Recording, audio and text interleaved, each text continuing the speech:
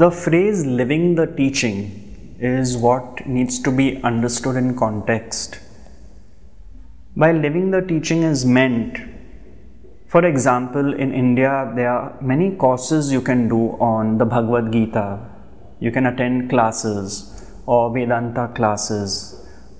There's a lot of intellectual understanding of the subject. By living the teaching is meant that does that permeate down into your daily living, or is it just at an intellectual level?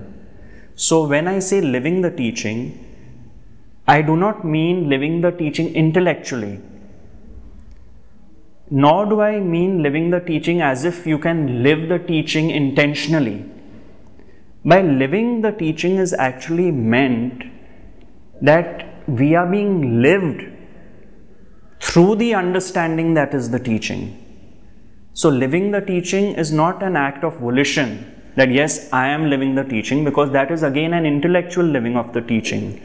But when it is seen in daily life, that your attitude to situations, to people, the way you react is quite different now from what it was prior to whichever teaching you were following, then that is what I term as living the teaching.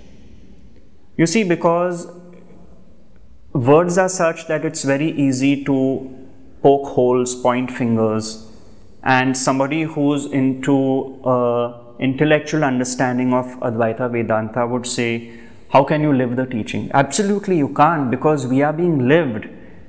And to understand that we are being lived is the teaching in action.